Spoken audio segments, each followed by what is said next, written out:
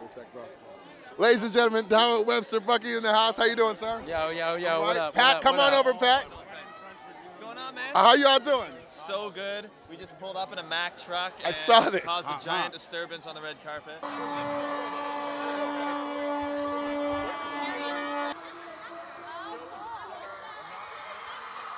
Apparently we piss people off, but you know, that's what we do. You know, that's what you're supposed to do. That's what it is. That's rock star life. Tell me about touring with you guys. Dude, we just got back from like one of the longest tours we ever did across states, opened up for Hoodie Allen. Shouts to our boy. That was crazy. And then was crazy. Just flew in from Winnipeg like hours ago. We're talking about tour. Okay. I want a tour story. I want something messed up.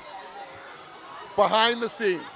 A really messed up thing that happened to us maybe a year ago was someone left like a bag of laundry in the top bunk. Everyone was asleep. I was the last one awake. All of a sudden, the whole bus is filled with smoke. Turns out this laundry bag lit on fire and turned into a volcano. And I had to like jimmy open the back window and throw this flaming ball of laundry out. Whose clothes was it? It was Pat's.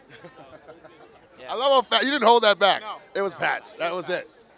Is it kind of surreal, like when you guys think about, go way back to that first, that school contest you guys, that play that you guys did, I mean, to now?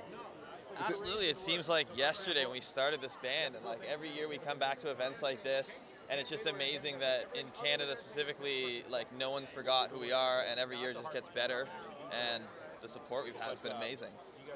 You got some crazy fans. What's the craziest thing that ever happened with your fans? Dude, for example, here's one. It was almost like a Walking Dead zombie moment, except like they were rocking. We were parked out front of a venue in our tour bus, and all of a sudden they just like found where our tour bus is. They got let in through the back, started rocking the tour bus, hands reaching in through windows, hands coming up, flashing pictures. It was nuts. It was like scary / flattering. It was the weirdest thing ever.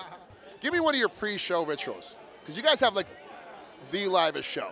What's the pre-show ritual for you? Oddly enough, we're pretty chill in terms of like when we're actually just backstage. We're also hanging out, but we do a little hand thing where we all kind of like football team style, have our hands in and do the huh, and do the TW no, and do that, and then we're good. And talk about the video chills. What was that like? Yeah. Video chills actually happened very quickly because we shot one that we hated and didn't like it. And we're like, we can't put this out. So we called Aaron and we're like, we were on tour at the time, and we're like, yo, Aaron, we need you to come up with a concept for a video in like 24 hours. And he did it, and he came up with it, and we managed to pull it off in like 3 days, and really happy with how it came out. So it was crazy. It's one of those things that works. Who are you guys looking forward to seeing tonight? I'm stoked to see Imagine Dragons and yeah. Lord, Ed Sheeran, yeah. everybody. Ed Yeah, Sheeran, absolutely. And who are you guys looking forward to seeing tonight?